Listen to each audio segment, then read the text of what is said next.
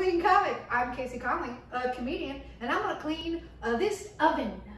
Clean me!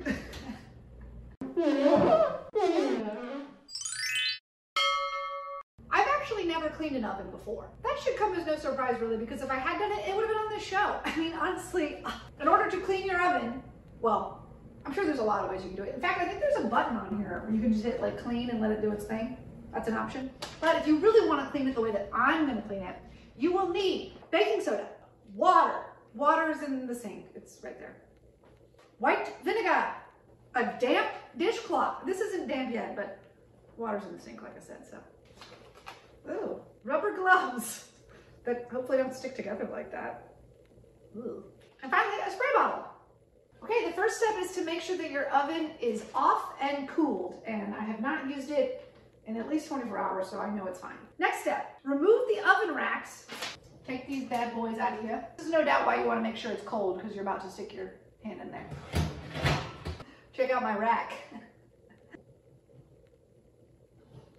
Should that come out of there better? Oh. Whew. They're supposed to be, oh, this is dangerous. Now we're gonna mix our own cleaning solution. It's gonna be half a cup of baking soda and a few tablespoons of water until we have a paste-like substance. It's definitely pasty. You wanna see it? That looks like paste, right? Any kindergartners watching that wanna eat this? That's how we'll know it's paste. Cover oven in cleaning paste. Use your rubber gloves for this. If the paste turns a brownish color, this is normal. Ew. Okay, I feel like I'm a little too nicely dressed for this. Okay, let's put this crap all over.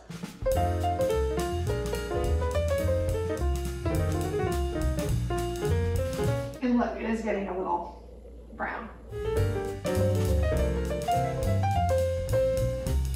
That's pretty good. Now it just says let it sit overnight. Just like that. I'm gonna embrace my inner millennial and say I want results now, and we're just gonna go. Now you use your damp dishcloth to wipe down the interior as much as you can. Here we go.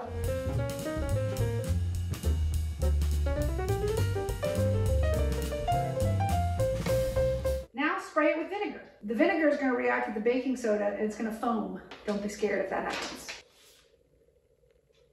Nothing happening here. Oh, you can hear it. That's satisfying. Oh, it's stinky.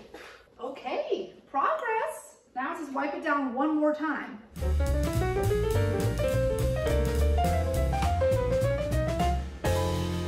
My initial review is, it smells terrible, but it is very clean. Everything wiped off really easy.